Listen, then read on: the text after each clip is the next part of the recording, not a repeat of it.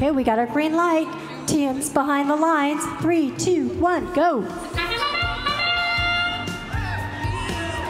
Autonomous period starts. Robotics places a cube on the top tier of its center grid, and then makes a good running start over the charging station and tips on its back.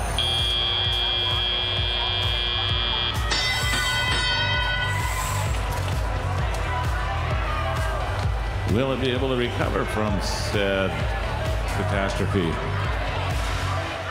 Meanwhile, on the Red Alliance, 7906, the Underdogs places a game piece in the central grid. We now have 2 blue robots on their sides.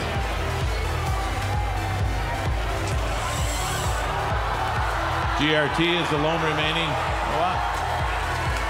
3243, the Amperes is making a valiant effort to recover.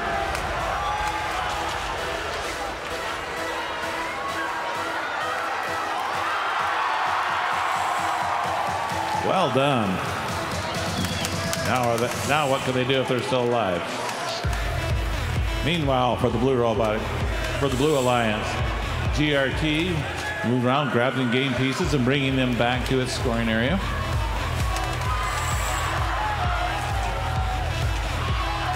For the Red Alliance, Icarus Innovative moves over to its loading zone and begins pushing purple cubes back towards this area. The Underdogs pick up a cone and drop it in the bottom tier of the far grid.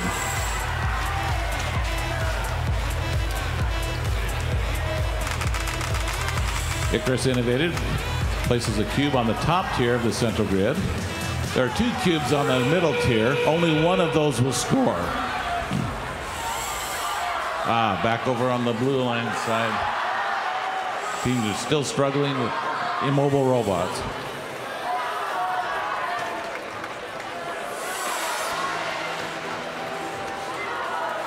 For the Red Alliance, Team 7634, the new Hawks place themselves on the charging station. It rocks back and forth as their sister team, Icarus Innovative, joins them. Balanced victory